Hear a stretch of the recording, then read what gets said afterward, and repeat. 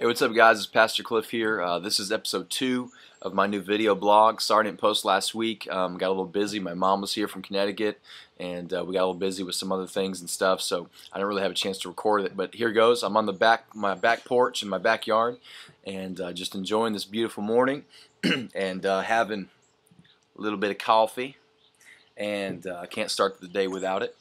Last night was awesome. We had a great night in our PM service. Our young people led worship and did such a phenomenal job, and I'm so proud of all of them. We have some of the most amazing, gifted, talented, beautiful young people in our youth ministry, and I'm just so proud of all of them and the hard work that they did to pull last night off. So mega kudos to them. I want to read to you a quick scripture for just a thought for today that I want you to think about from Isaiah chapter 55.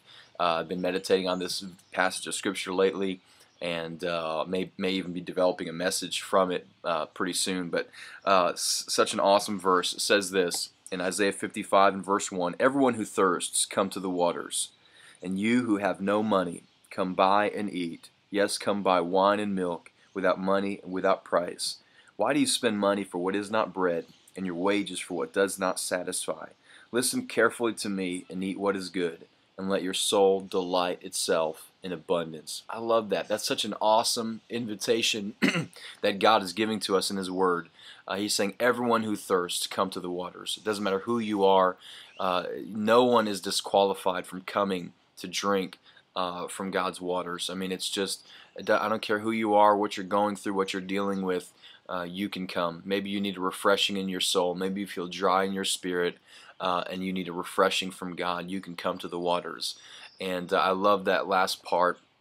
It says, and let your soul delight itself in abundance. I believe it's God's will that we walk in abundance in our relationship with Him. John 10:10, Jesus says, "The thief comes to steal, to kill, and to destroy, but I've come that you may have life, and that you may have it more abundantly."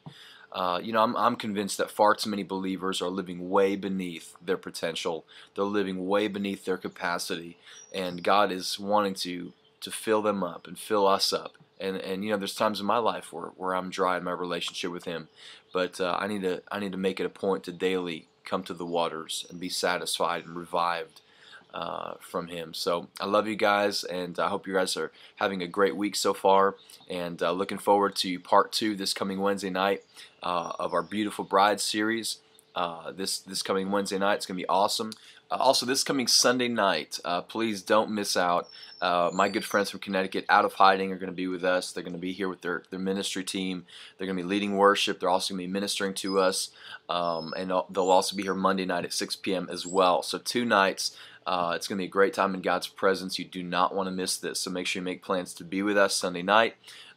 Even if you have to drive a good ways to get here, it'll be worth it. I promise you. They're going to have plenty of product and different things. They've got some amazing CDs that they've put out and some other great resources you're going to want to take advantage of.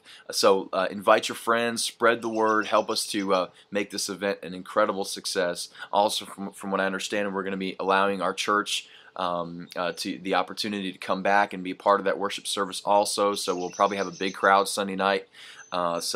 Please just make plans to be with us. It's going to be a great time. I love you guys. I hope you guys are having a blessed day, and we'll talk to you soon.